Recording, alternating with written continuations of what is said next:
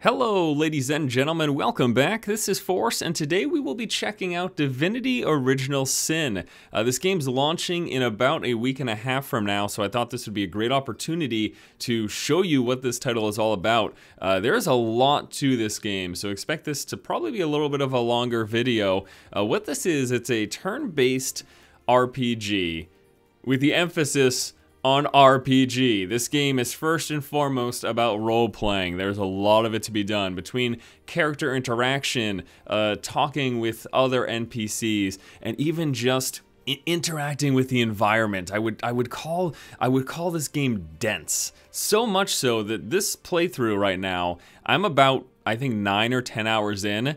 I have just gotten to the point where I'm about to leave the main town. There's so much to do in this town. There's so much to interact with, so many NPCs to talk to. And here's another thing. This is old school, all right? There are no markers telling you where to go for your quest. There's no voice acting. It's 100% text-based reading, so you'll be reading through books. You'll be reading and talking to NPCs. For example, I could open this book here, and there'll be some things to read, and we can, oh, this one doesn't have anything. I think a lot of these books allow you to flip through the pages. Apparently, I'm opening up the ones that don't have that though. Adventurer's Field Guide. Oh no, okay, I'm sorry. These are just all things to learn. But we've got things like this, like a book where it's a pirate's life, where you can read through multiple things, and it's just. It's a dense game. I've really been enjoying it. I mean, I suppose that would go without saying since I spent like all of yesterday playing this game. So let's just jump right into it. It's dense. This is going to be a pretty long video, so let's get things started. First of all, you start off with a party of 2. You can completely customize your characters. We're not going to go too deep into it right now, but I'll just give you a quick overview. Things like strength, dexterity, intelligence, constitution, speed, and perception, all of this affects sort of combat-based things, your health, the amount of turns that you have, your starting initiative, and the turn-based combat. So you're moving around freely within the world and interacting with things. In fact, you can even move things, like I can pick up this barrel and move it over here. I could smash this barrel if I wanted to, and I could grab this broom and say, I don't want this broom on the rack, I want this broom on the floor. And so you're moving around normally within the game, but then when you get into a combat scenario, it moves into turn-based. Things like sight, hearing, movement, initiative, there's experience, what you need for the next level. Here's some combat-based stats like damage, armor rating, resistance to the different elements that they have, your vitality, action points for combat. There's full gear system, so you're going to acquire loot, different rarities and stuff, different types of abilities that basically determine what your character can do. So I'm specialized in two-handed weapons. And then for my skills, so far I've only focused on man-at-arms, which is like the melee warrior combat skill. However, when I level up and I get more available points, I could put a point into Geomancer, and I could get some Geomancer skills. I could put a point into Witchcraft, which would allow me to summon spiders and get some poison skills, things like that. There's also talents, and these are like special passives, if you will. So I've got Bully, which lets me do 50% more damage to opponents that are slowed, crippled, or knocked down. I've got Opportunist, which means if someone runs away from me, I have an attack of opportunity in which I can basically get a free hit on them without using up anything. I get extra skill points from that. There's all sorts of stuff, though. I could get Lone Wolf, which would mean I can't have any companions, but I have an 80% bonus to my base vitality, bonus to start, recovery, maximum action points, all of that. And you can see there's just a whole slew of things in terms of these like special perks you can get for your different characters. And all of that is for all characters in your party. Every character in my party, I've got 3. You start off with 2, and then you can pick up companions. I believe it's a max of up to 4, but you start off with 2, and you can make it however you want. It can be male, female, both male, female, and you can completely customize the type of character that they are, whether it's a warrior, a cleric, a battle mage. You've got full reign of options. The customization is unreal in terms of building your character from the start. And each of your characters have their own inventory. As you can see, I'm cycling through them here, so you can see their different inventory, what they've got stowed over here, their different their different abilities in terms of where they've got their skill points set, and this determines the type of skills that you can have access to. So for my caster here, who is Scarlet, I've spent a point in Geomancer, Hydrosophist, and pyrokinetic. Wow, my ability to read. So I'm a caster. I've got some healing abilities, things like that. And I'll show you her skill bar here. You can see she's got all these different flare, slow current, minor heal, staff of the magus. I've got rain ability. This is so cool. Let me show you this rain ability. I'm gonna go outside real quick. So it's a clear, beautiful day outside here in this town, but if I want to, I can make it rain, and it's gonna quite literally. I just picked up this spell, so I absolutely love it. It's gonna quite literally cause it to rain. Puddles will form on the ground, so notice this puzzle forming right here. All these guys are now with the wet debuff, so if I electrocute them, they take more damage, but check this out. There's a puddle on the ground. I've got an electric attack on my staff. I can, oh, the puddle disappeared. Oh, the puddle disappeared. Okay, well, I'm gonna do this quickly this time. Okay, so we're gonna recast the rainstorm. Here we go. Recast the rainstorm. A new puddle should appear, there we go. And now I'm gonna cast an electric attack at the puddle. This is going to electrocute the puddle, and now anyone who walks across it, so I could have one of my characters walk into it, friend or foe, anyone who walks into this, will become stunned, and now all of a sudden she's stunned, and if we were in a combat scenario, I would try to use that to my benefit, but there's a full reign of interaction between the elements. So a great example is if there is fire on the ground, I could just cast the rainstorm, and it would douse the fire. Or if there's a poison, there's some instances where there will be poison traps. If you cast fire at the poison, it's going to basically pop it and blow it all up, and then it'll disappear, and you'll be able to get safe passage from there on out.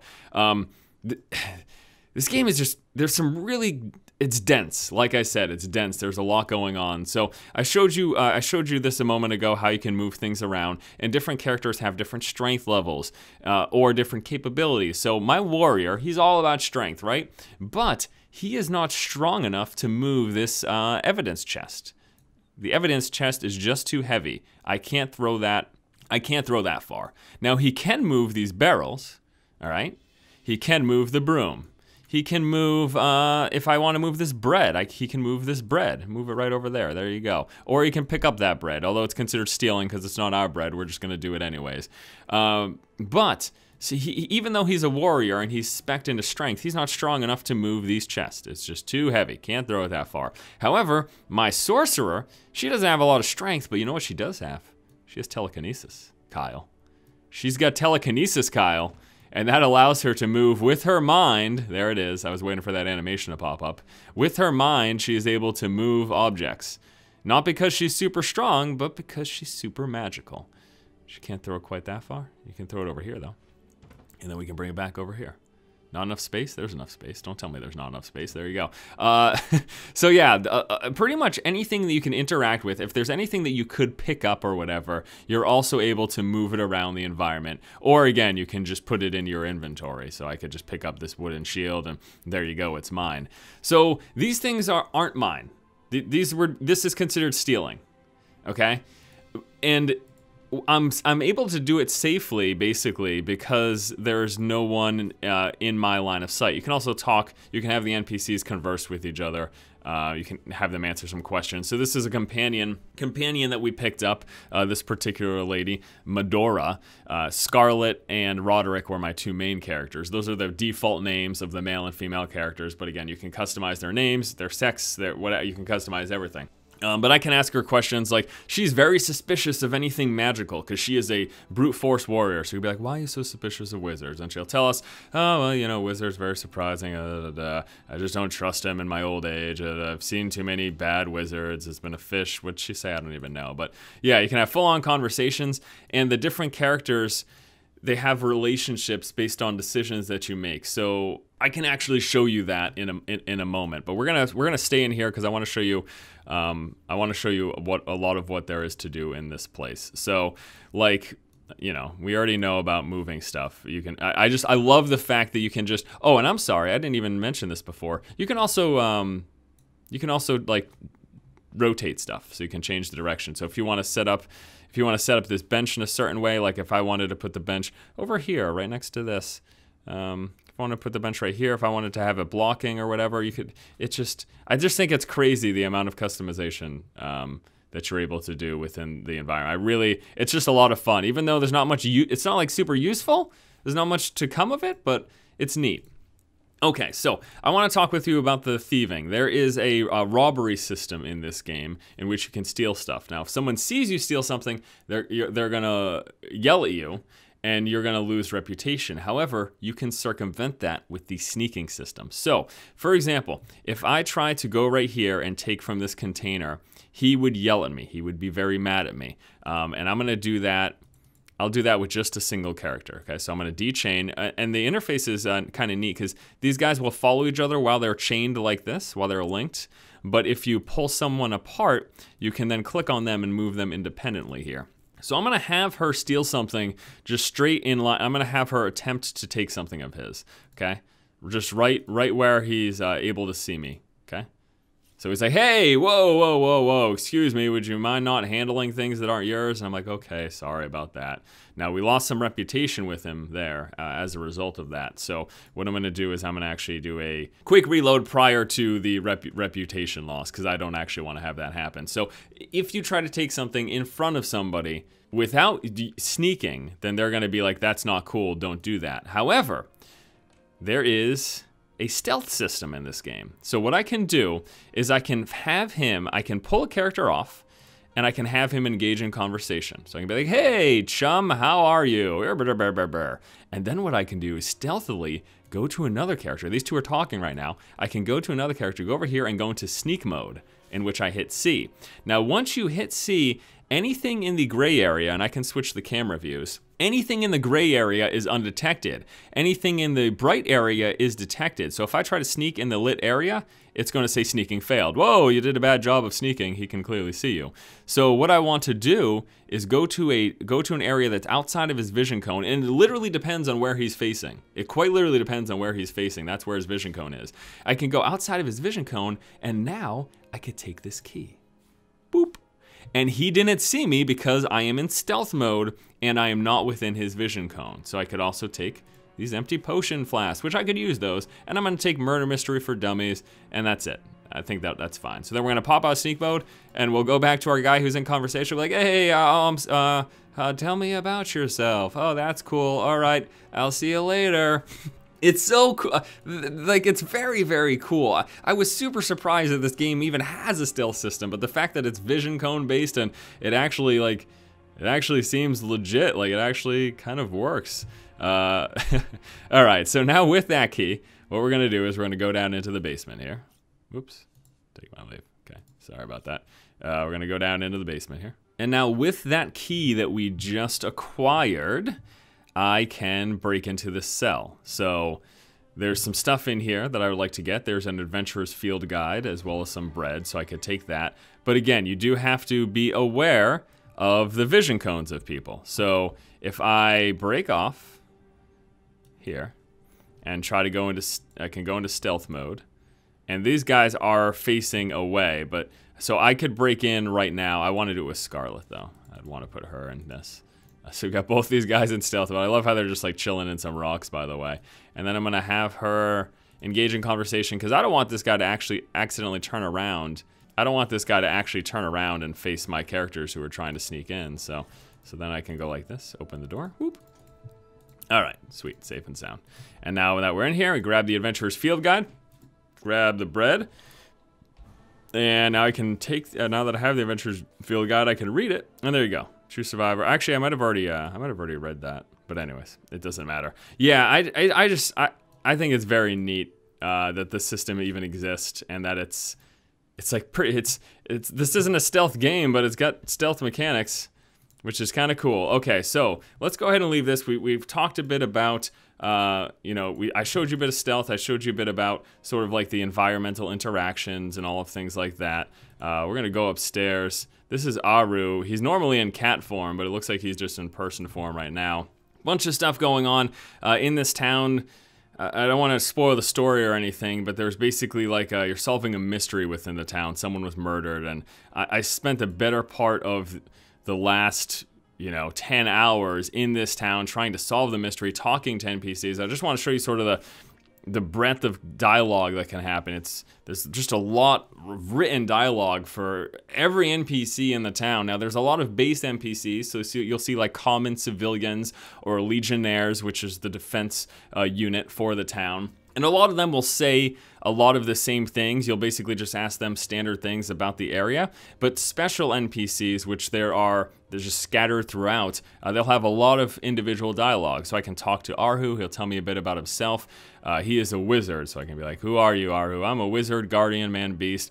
He's a wizard that's basically like he's able to polymorph, and he prefers cat form. So when I first actually encountered him here in his laboratory, he was disguised as a cat, and I clicked on him, and then all of a sudden he's talking to me. I'm like, whoa, what the hell? And here's something that's kind of cool.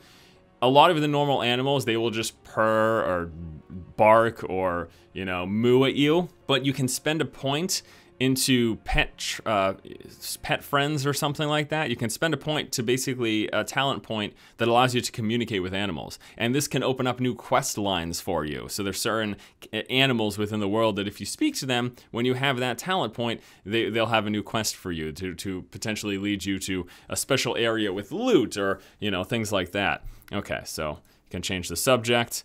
Let's talk about source hunter business. There's a bunch of stuff I can talk to him about the murder of what's going on and, you know, what happened the night of the murder. And then he's going to have a whole bunch of different things to say to me. And this is a big part of the reason why I've spent so much time in these towns, because I'm just skipping through it right now. I'm not going to sit here and read all of this stuff to you, but there is just so much dialogue. And really, I'll just say, like, if you're someone who likes to get immersed with lots of reading, this game has you like there is a lot of dialogue to read with all the NPCs. One thing I do want to quickly show you is so we've got people like these, like the Legionnaires, and they will just have some standard stuff. All of the Legionnaires will have an opinion on these things. So if I say, can you tell me about the orcs? This guy will say, oh, these attacking Cecile right now. Mostly, I just can't comprehend why they'd bother with this place at all. So, but then I can ask another Legionnaire about the orcs. Nothing good ever came from the Vile Peaks. So she has something else to say about the orcs. Or I could ask this one about the orcs. What does she have to say? One morning 2 weeks ago, like, it's kind of crazy to me that all of these Legionnaires have something different to say about the orcs. Now, I'm sure there's repeating dialogue at one point, but so far, everything I've shown you, all of these Legionnaires have been saying different things about the orcs. Okay, this one is finally repeated. So it looks like they've got a set amount where they will eventually start to repeat. But yeah, every NPC, be it a commoner or special NPC, will have things to say. It's just the special NPCs that have a lot more unique dialogue. But as you just saw, even all of the Legionnaires will have various things, various opinions about the different ongoings of the town. So this is a Legionnaire, and again, they'll tell you about the area, Cecile, or Cecile, however you're supposed to pronounce that. They'll talk to you about the undead plague, which is one of the threats to this world, you know, undead zombies and stuff, which we'll be fighting in a moment. We're going to get to combat in a moment. They'll tell you about the Fabulous Five. The Fabulous Five is a guild. It's a guild that I joined. They're basically treasure hunters and fighters, I believe. Tell you about the Legion. Shields has something to say about the orcs, and looks like there's a repeat right there. But and the same thing will go with any of the village commoners. So if I went down to like the town square right over here, there's a bunch of villagers and stuff we can talk to, and they'll have opinions on the various matters as well. So what I want to show you next, we're going to do one more bit of dialogue discussion before we move into taking a look at the combat in this game. There's a relationship between your two main characters, okay? And that plays out whenever a decision is made. So here is a great example of that, okay? We're going to go into this, open this door, and as we walk in, oh no, buck, buck, buck, buck, the chicken's trying to escape. How terrible, okay? And then then he says, don't let the chicken escape. She's already on the menu for tonight. And I make a decision as Roderick. So Roderick's my first character. I can say, isn't it a chicken's destiny to be eaten? We should catch it and give it back to the cook. So I can say that, all right? So that's a decision I make. I can say, let it live, or catch it and give it to the cook. And then it's time for my second main character, whether or not it's Scarlet or something else that you made. And she can agree with you, say, yes, yes, yes, indeed, cook it, and we can have a bite of it later. Or she can say, whoa, wait a minute. I don't want to see this poor chicken here slaughtered. I want him free, free, free. So I can disagree with my first character. And when you're playing this game co-op, because this game does have multiplayer, that'll be an interesting dynamic where you and your friend, whoever you're playing with, can have an argument about a decision. And then at that point, what will happen is the first character who initiated the conversation can try to sway you or can agree with you. So I can try to intimidate, charm, or reason with Scarlet, or I can say, fine, I can just throw up my hands and say, fine, we'll do it your way, whatever. Now, I want to catch and cook the chicken, so we're gonna try to charm. We're gonna say, chef is gonna make something tasty. Maybe he'll give us a nibble for helping him out. And then we can, with her, we can go, I bet you'd make an even tastier roast chicken. Look at the cute little beak. Can you really? Plenty of tasty dish. So I can try to go back to him. We'll just say, oh, look at the cute little beak. And then it's time for a face-off. And this is going to be a game of rock, paper, scissors. This is how we decide disagreements, okay? So we're gonna do a game of rock, paper, scissors between the two to see which side wins. Okay, so it looks like I'm winning so far. And this is what happens whenever you have a disagreement, basically. I mean, can I just go all rock? Is she gonna really do scissors the whole way? I just need one more win. Ah, finally did the paper, I see. All right, let's go with scissors this time. Okay, is she really gonna, this is this is really kind of ridiculous. There we go, okay, so we ended up winning the argument because we disagreed with each other. We disagreed with each other, and then we resolved that agreement with rock, paper, scissors. So I get +1 heartless, she gets +1 compassionate. Our relationship is adjusted as a result, and he is happy because we helped him catch the chicken. He said, that was close, thank you so much for helping me catch Fidgety Jack. Now the first time I went in here, I let the chicken go, and you know what happened then? This was so ridiculous. First time I went in here, I let the chicken go, and he called the guards saying that we were thieves. And then these nearby legionnaires came in and we engaged in combat. Like it just switched to the turn-based combat and I had to fight them because I let his chicken go.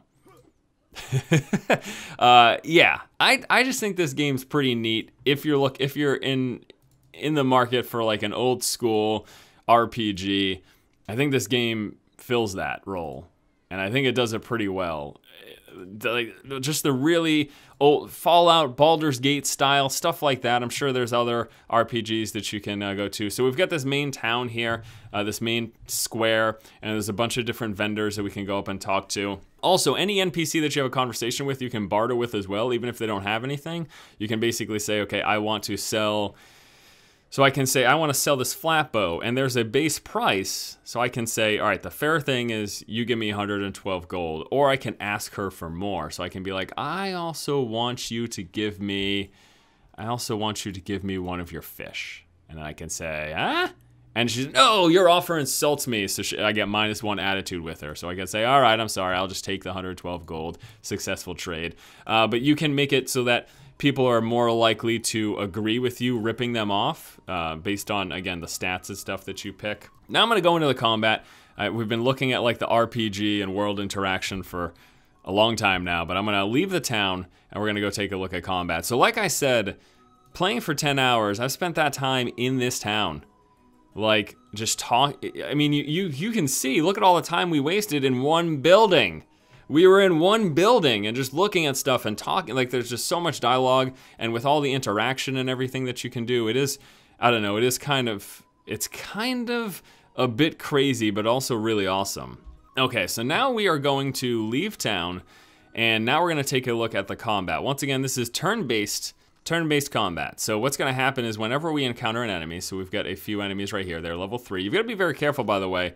Enemies that are even just a couple levels above you will destroy you. In fact, before we hop into this combat, I wanna make sure I'm completely topped off. So I'm gonna heal myself up with a couple of my healing abilities. Perfect. Okay, then now we will go ahead and walk and engage into combat. So we get close enough to the enemies, and then it just seamlessly switches. We are now in the turn-based combat. At the top, you can see the order that we're gonna go in, essentially. So it's going to be us 3, and then the enemies are going to move. Right here at the bottom, based on the position I try to move my character, or depending on what kind of spell I cast, it'll show you how many action points are used up. The green are available, red is how much will be used if you follow through with the action that you're about to do. So what I would actually like to do is I would like to make it rain right here. I'm going to make it rain, and then I'm going to, on the subsequent puddle, I'm going to cast my electric spell. So this is going to pretty much force the enemies to move around it, and what I'm going to do with this is try to funnel them into an area. So I'm going to put one guy right here. Actually, I want him to face this direction. And then I'm going to end his turn. I'm going to put the my other warrior, we're going to put right on the other side of my mage. So the idea here is I'm trying to protect my mage from both fronts. So I'm just going to pass the turn. I'm going to let the enemy move. And they're smart enough most of the time to move around things. But so there we go. So they're moving around that, and I've funneled them into this area. So now what I can do, I've got a few abilities on her. I've got a flare, which does fire damage, slow current, which will slow a target, a heal, a staff attack. There's my rain. I also have a fortify to give a ally a armor buff. There are scrolls that I can like summon an ice elemental scroll if I wanted to. But what I'm going to do right now is I'm going to slow up this target. So I'm going to cast slow on it. Oops, slow. And the reason I'm doing this is because my main guy, Roderick here, has a passive in which he does 50% more damage to slowed targets. So I'm going to pass her turn. And you carry over action points. Any action points you have left when you end a turn will carry over into the next turn. So this allows you to set up big turns with lots of moves. So I slowed this guy. You can see as I mouse over him, it says he is slowed. So now if I hit him with Roderick, Roderick will do 50% more damage. Look at that. Almost one hit this guy, basically. And then I've got enough points to also do my whirlwind attack. It costs 6 action points. I've got just enough to do it. And I'm going to cast that because that should finish that guy off. There we go. So one guy down. And now it's time to move on to my other warrior. Since I wasn't sure if they were going to try to flank around. Looks like they're both moving in the same direction. So I'm going to move her into position over here. And then we were going to pass the turn. I'm going to wait for these guys to move forward. Excellent. Okay, now these two guys are here, so what can I do? Well, there's, again, a few different options. I can cast my minor heal. There's no target to do that on, though. I can do my flare. I can do my staff of magus. I can put some fortify armor on. Why don't I do my fire attack? So we're going to do the fire attack on... Let's hit the zombie, because he is flanked, so he's got -10 defense. And then I'm going to pass her turn. And then with Roderick, I'm going to hit this guy.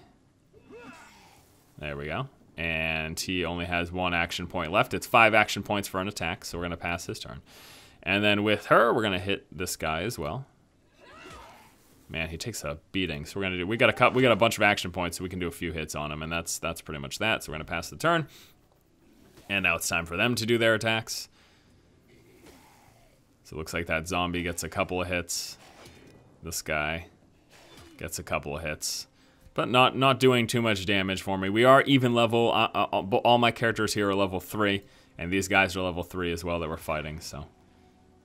Oh, no. Oh, crap. I stunned my... Oh, no, that's not good. All right, I'm going to heal up Roderick. So these guys were on some water. These guys had the wet debuff, and I accidentally hit them with electricity instead of hitting the zombie. So what that did was that stunned them. So that's the sort of thing. You do have to worry about friendly fire, essentially. And they are stunned for a couple of turns, unfortunately enough. Let me move her over here. Let me do the fire attack to finish that guy off. There we go. So we finished the zombie off. Now these guys are still stunned. It's really annoying. So yeah, you have to worry about accidentally disabling your own friends, basically. That's exactly what I did. I'm gonna put armor on Roderick since he's the one who's taking the brunt of this assault here. And their stun debuff should be getting off in the next turn, I believe. I believe anyways. I think their stunned debuff will be done right now. There we go. So now they're finally free. Let me cast fire on the undead swordsman. So yeah, it's turn-based. It's turn-based combat based off of action points. You've got the interaction of all the various elements and stuff, and that's basically it. I mean, there's really not much more to say about it beyond that. It's pretty straightforward. Reminds me of, you know, it's sort of like XCOM-y, if you will. Oh, nice. Like XCOM enemy. It's like any turn-based. It's like any turn-based action point-based combat system. It seems, you know, it seems pretty well put together. It seems pretty decent. All right, now that we've taken a look at the combat, I wanted to just talk with you a little bit about just how you approach this game and how it really doesn't hold your hand. So there are quests, there are things that you will be doing.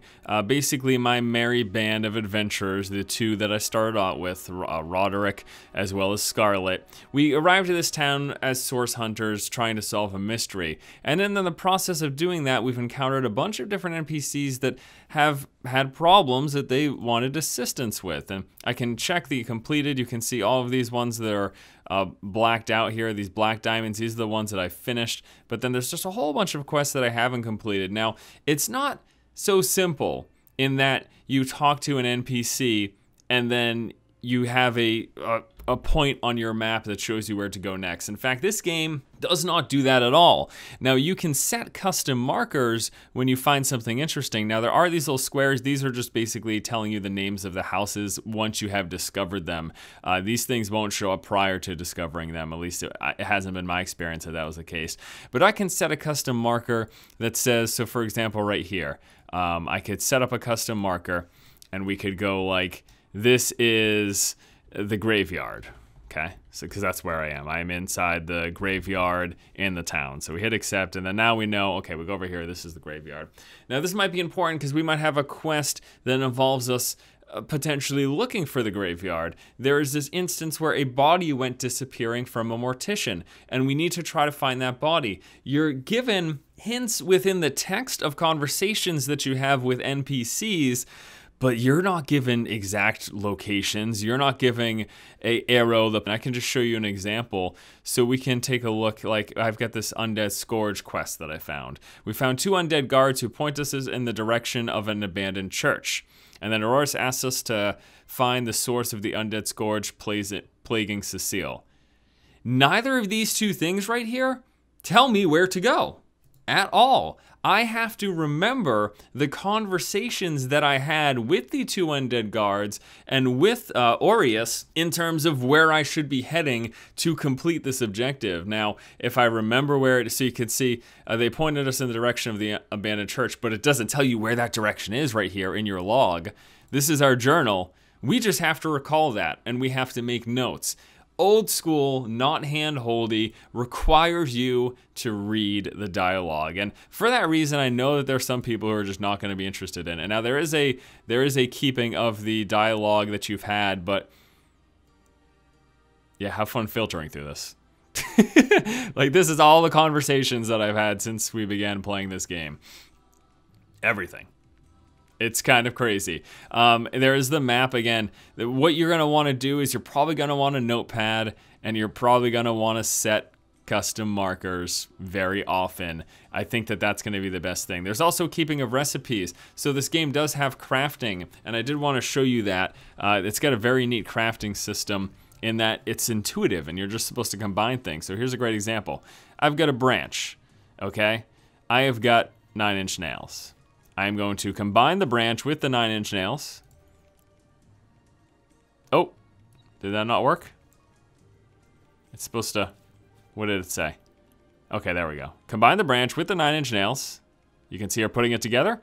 And now we have a branch with 9-inch nails, which is more damage than the branch by itself. Legitimately, that's the crafting system. Now, you do have to specialize in crafting in order to craft certain things. So Scarlet here, she has got 1 point into crafting, whereas Medora doesn't have any points into crafting. Roderick doesn't have any points into crafting, so neither one of them can craft. I think you can also put like 2 branches together to make a staff. You can put an orange in the glass and make yourself orange juice, which will give you a drink that will give you buffs.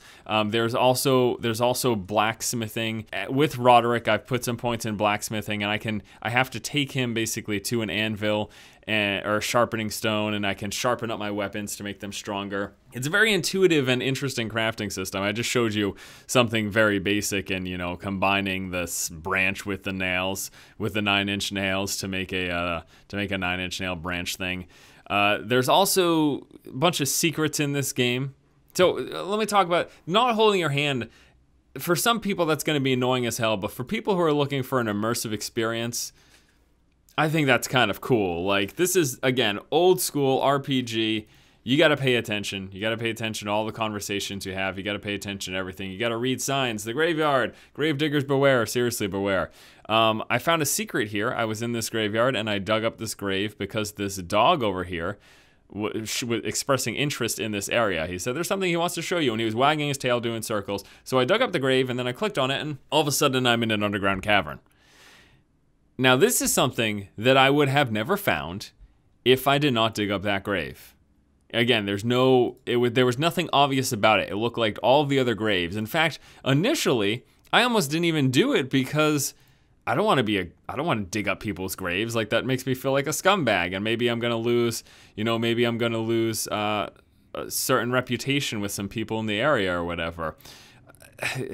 This game is just really neat. I think it does a lot of really cool things. Looks like we got another fight on our hands here. All right, these are just some level 2 characters. We're level 3, so I'm fairly confident in our ability to take them out. Let's do my favorite, which is the rainstorm electricity. Let's see if we can get that puddle right on their heads. Sometimes in combat, I like to switch to the overhead camera mode. Oh, that is perfect. All right, that is perfect. We're gonna get a stun on these guys. Beautiful. We got a stun on one of them. Excellent. Okay. So I'm going to switch the camera back over here. Yeah, I just think this game does a lot of really neat things, and I've really, really had a really fun time with it. For these 10 hours that I've put in thus far, it's been incredibly enjoyable. So right as of this point, I am definitely, like, I could say I can recommend this game. This has been a good time for me so far. I have not nearly finished it. I've just barely left the starter town. You know what I mean? But from what I've seen so far, if you're looking for an old school RPG experience, this thing, I feel like it absolutely delivers. I can't do my one. Don't have enough action points. All right, let's hit this guy right here. See, notice I can't hit this guy because this object is in the way. So because of this wagon here, I can't hit this guy, but I can hit that guy. So we're gonna throw a spell right at him. Bam, and that's gonna re-electrocute the ground. It didn't end up popping another stun, but that's fine. And I don't want Roderick or anyone to walk through this. Yeah, the puddle completely encompasses this ground, so I don't want him to take any damage walking through it. But I am gonna put these guys closer, just so that they are prepared for when the other skeletons move forward. Oh, and then they have a range they have got a caster back there too. And then now that guy's stunned. All right, so we're gonna move my caster a little bit more forward. I'm gonna start casting flares, and we're gonna hit. Now that the electricity is not on the ground, so I can safely have my melee characters move through, and that's exactly what I'm gonna do. We're gonna walk up to him. We're gonna hit him in the face just like that, and one guy dispatched of. And then I'm gonna hold on to his remaining action points to pass his turn. And we can have her move up. She's going to move up and hit him now. So turn-based combat, lots of reading, lots of dialogue. Let's have her charge, too. I'm going to have her charge past. Ready? So she's going to charge past these guys, dealing damage to them as well. Beautiful. And then I can have her turn around with her last action point. Beautiful, beautiful. Turn-based combat, lots of reading, lots of paying attention required, and a fun experience if that's the sort of thing that you're interested in. I'll be honest with you, this isn't the game that I would have always said would have interested me, because I would say that in many ways I can be very impatient.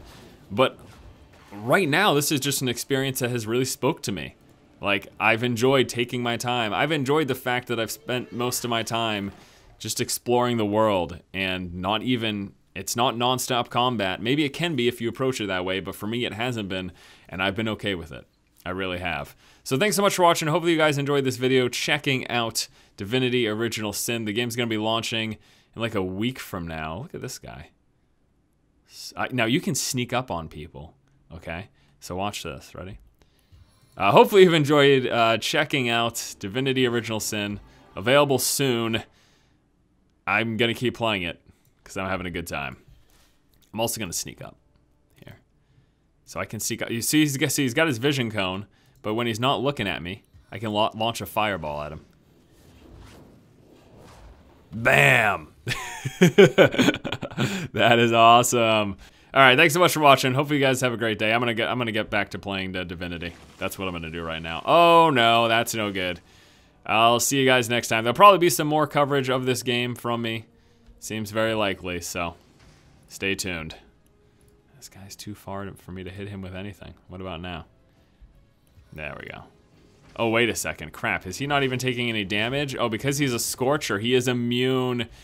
Oh, that's no good.